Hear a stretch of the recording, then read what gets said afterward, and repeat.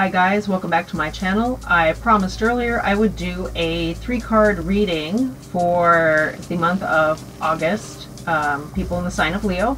We're going to do 3 cards to see what the rest of this month holds in store for us. I'm going to use the Deviant Moon deck. Beautiful cardstock, just beautiful. It's kind of out there, but I really like it.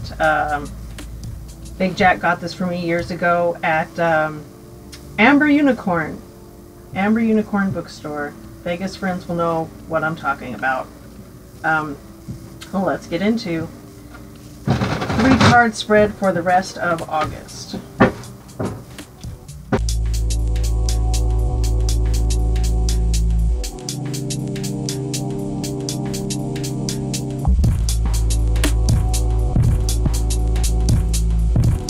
Alright, Leos, our first card's the Hanged Man. That means a lot of you right now are feeling stuck.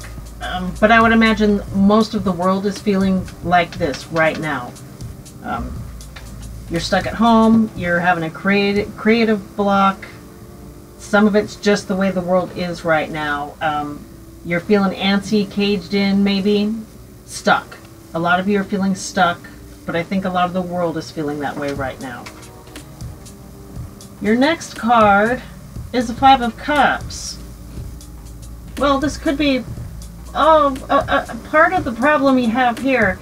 And the thing with this card is, you don't... These spilled cups of wine are choices or things you've just ignored. You didn't think they were anything to mess with. You still have these 2 options here, but a lot of you are being stubborn. And you really need to listen here. These are your last 2 options. You need to choose something here. A job, a move, health decisions. You need to do something here. You know, you're pissing it away. You're not going to have it. You're going to lose this if you don't get on it and make a decision. Sorry, guys.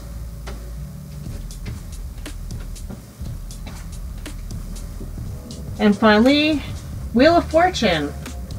And the way this goes is kind of depend on you. It's upright, which means positive. You're going in a good direction. But you may not get to go in that direction if you don't make some decisions here. These 2 go together.